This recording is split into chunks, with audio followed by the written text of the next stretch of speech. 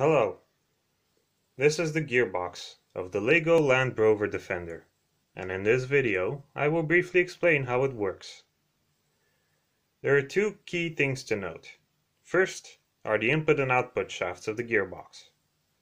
This long gray piece here is the input shaft, and the small red piece without anything attached to it is the output shaft. Rotational force is provided, typically by an engine, goes through the input shaft, into the gearbox, and exits from the output shaft. Second is the gear switching mechanism. It consists of this orange piece and these two gray pieces. When the orange piece is rotated, it shifts each of the two gray pieces into one of three positions, namely left, center, and right. In the central position, where the gray piece does not touch against any of the gear wheels, it is allowed to rotate freely, but when contact is made with one of the red gears, it becomes capable of transferring rotational force. By shifting the positions of the two gray pieces, a gear is selected. And to make sure only one gear is ever selected at the same time, the two gray pieces move 90 degrees out of phase. This makes it possible to select between 4 different gears. Now I will explain how the rotational force at the input travels through the gearbox to allow for different amounts of rotational speed and torque at the output.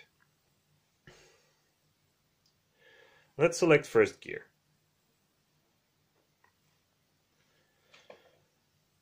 As you can see, it is very easy to rotate the input shaft.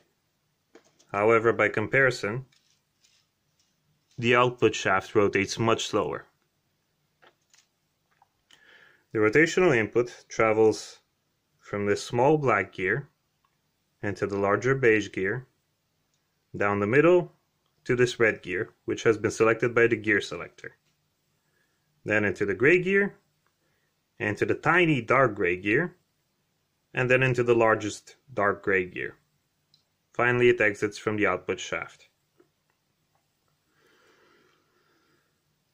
Because there are two transitions from a small gear wheel to a larger gear wheel, namely here and here, the speed of the rotations is greatly reduced, but the torque is increased. Next, let's select second gear.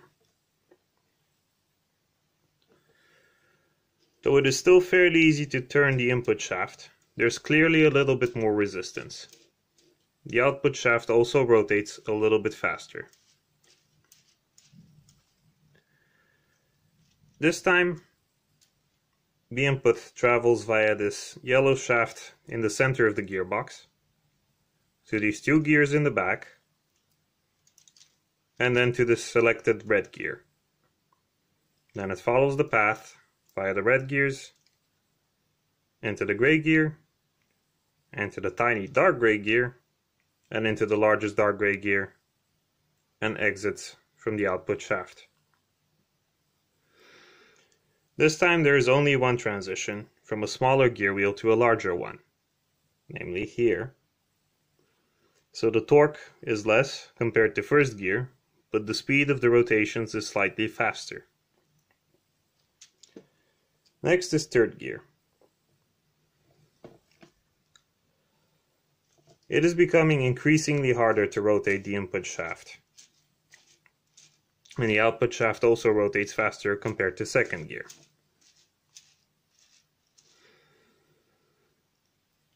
This time the rotational input travels from the small black gear into the larger beige one and directly reaches the selected red gear right here.